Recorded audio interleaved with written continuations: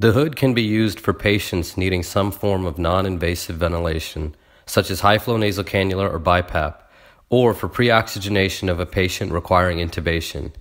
It's designed to fit on standard ED stretchers, as well as inpatient beds.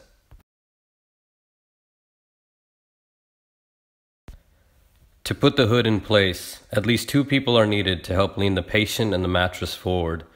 It is important to note the hood must be placed between the mattress and the bed frame and should be anchored to the top bar of the bed frame.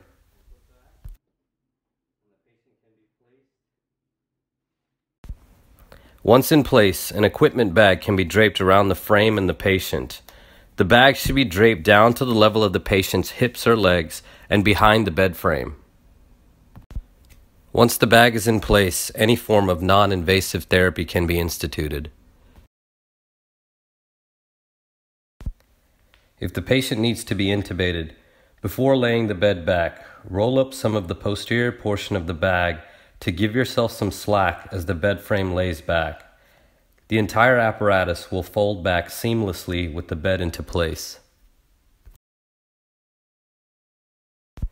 2 holes can then be made at the head of the bag using either shears or a pen to facilitate the insertion of both arms.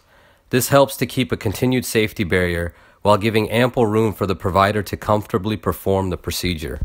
A second set of hands under the bag will be helpful to facilitate the passage of the glide scope and to hold the ET tube in suction. The frame gives enough room for all manner of equipment and enough clearance for the stylet and ET tube to be moved in any desired axis in order to successfully pass the tube. The frame also helps to keep the bag taut enough to have a clear view of the patient's head and face with no obstructions. Proning can also be achieved using the hood. Once the frame and the bag are in place, the bed can be laid back and the patient can prone onto his stomach.